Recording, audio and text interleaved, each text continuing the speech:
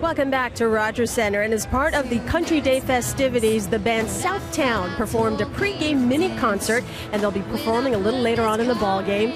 Lead singer Jordan Gibbons is the daughter of manager John Gibbons, who told me his daughter's ultimate goal was to learn how to play guitar and then play in one of those open mic nights, but she could never muster up enough courage to go on stage and do it. Jordan Gibbons told me had a friend in high school who had cerebral palsy, who was never afraid to just get out and accomplish anything.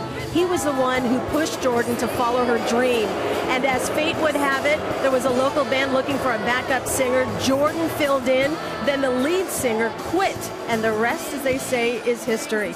Gibbons joked that he's still waiting for his daughter to get a real job, Buck, but he is just so proud. He said he was actually nervous watching her up there on the WestJet flight deck.